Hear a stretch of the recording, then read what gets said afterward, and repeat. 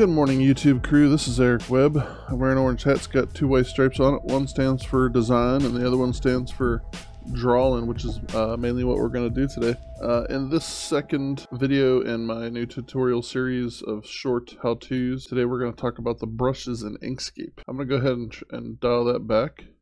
Now remember, this assumes you already have your tablet installed. Inkscape is seeing it, and you've got your canvas set up the way you like, whether it's infinite or not, like the previous video. So here we go. I'm going to grab the Calligraphy brush tool. I'm going to grab the default brush, and this is for Inkscape 0.92.5, which is the last stable one that I really like to draw in. I haven't had much luck in the newer ones. You know, some of this may still apply. So whenever you get that default brush, the points aren't pointy. It's very wobbly, and the lines leave a little bit to be desired there. So to change that with the same brush, right here the thinning is way too low. I don't even know what the minus does. I mean, you want at the very least 0. At least gets it to start behaving like a felt brush or felt nib or something. I typically work from 0 or the low 10s to get a really nice taper on the point there. Whenever I'm really getting expressive, I like to bump it up around in the 20s. And it's real thin, but you can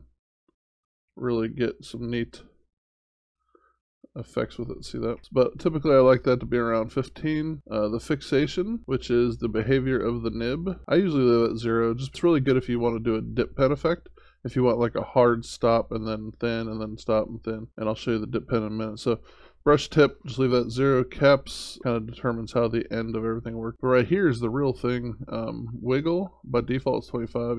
So that creates a little bit of a waver in your hand, and you can up that big time. To see that, see it's impossible to get it perfectly straight. Tremor is the one I like the most. It creates a little bit of variation, almost like the line is bleeding into the paper. So wiggle I typically leave off, but whenever you leave that off, if you do fast strokes, it's really nice looking, like a brush pen or something, or a dip pen. It gives you a little more of a traditional look. If you turn that all the way off, then it's super smooth. If you turn that way up, then it creates all kinds of neat. And when you do it slower, they're closer together. When you do it faster, they're farther apart. In general, 0 for a standard smooth brush is what we're going to do this time. And then I'll show you how to do it more. Mass is usually, even in the newer versions, usually around 2. And you don't want that. It's going to read every single little variation in your hand. So I typically sketch around 4 to 6 on it. Beginning of the day when my hand's just not warmed up yet, 6 to 7 helps me get nice lines, you know. But around anything 8 and up is good for inking. And the higher that is, I wouldn't go above like 14, 15, but you can get really nice, smoothed out, controlled inks that way. So what we're going to do here. So I want it to be around, I want the width around 20. I want to keep the tremor and the wiggle off because I want it nice and smooth. I want the mass around, I don't like usually ink around more than 9. Caps is at like 22, but also you can leave that at 0. And then fixation 0. Angle, you just leave it, use the tilt of the input device, check. And then thinning, I'm going to leave around 15. Make sure your pressure sensitivity is on. And you can, you know,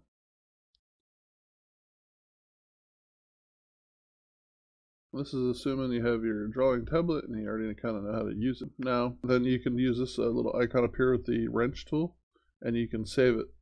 I have a couple pre-saved. I would say EW Bruh is kind of the closest to that. I actually have the caps up on 33 on that one.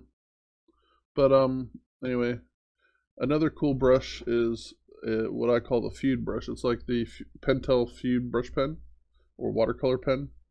And it has the tremor up to about 6, and the thinning is up a little higher in the 20s, and it creates a really nice, it has a nice little waver to it, if I zoom in here, and it creates a nice little, it's got just a little variation, almost like you're drawing on some kind of slightly textured paper, and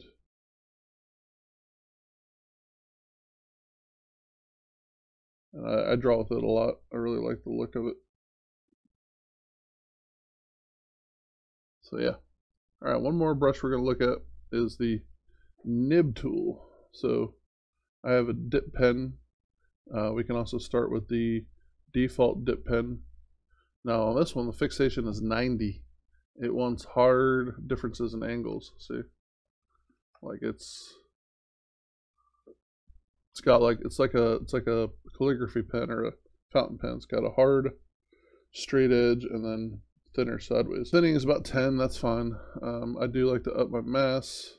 I think I actually turn up my thinning a little bit, and but it's kind of neat to draw with too. It creates happy little expressive lines. This will be a good one too to have a little bit of trimmer on, like you're drawing with a dip pen or something, you know. She got some battle damage. Battle damage. And we can lower the width. Kind of tilt the pen so it creates a nice. But look at that texture, the way the line looks. It's kind of gritty because it's only wide on one side, but then if it's thin on the other side. It's really cool. So there's a basic look at using brushes, and then make sure, you know, when you get one tweaked the way you like, make sure to save it so you can just grab it and go. So in review, we've got the smooth brush pen with no wiggle and limited thinning. We have the one with extra thinning, still smooth. We have the Feud brush pen to create kind of like a textured bleeding ink dip pen kind of look, like a G pen or dip nib of some kind. And then we have the a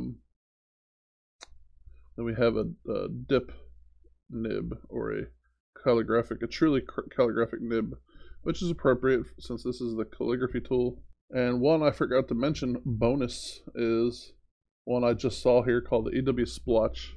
If you turn your trimmer way up, your wiggle way up, your mass all the way to 0, you up the width, like the higher the better, 80, 90, something like that. And the thinning, I don't know why that's low, it should be up.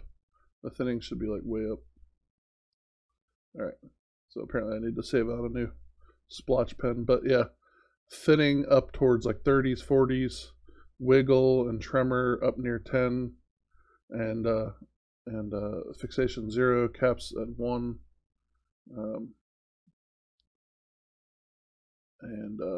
it's really cool for superpowers, for background effects, smoke, or other abstract uses.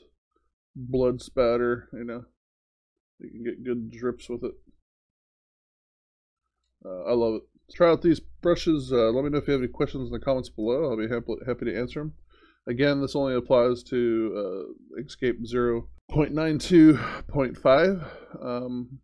Whenever they hit 1.0 and up, they completely rebuilt this whole drawing thing, and it just doesn't act the same. And in fact, there's things like random spots and stuff that get in the way. So even though I keep trying the new ones, I keep going back to this because it's my main workhorse, and I'll keep trying it. You know, once I get that dialed in, I'll be upgrading because there's a lot of bells and whistles I like. But for now, I'll stick to showing you in the 0.92.5. Yeah, thank you so much, and I'll see you in the next installment of this short tutorial series. Have a good one. Keep drawing.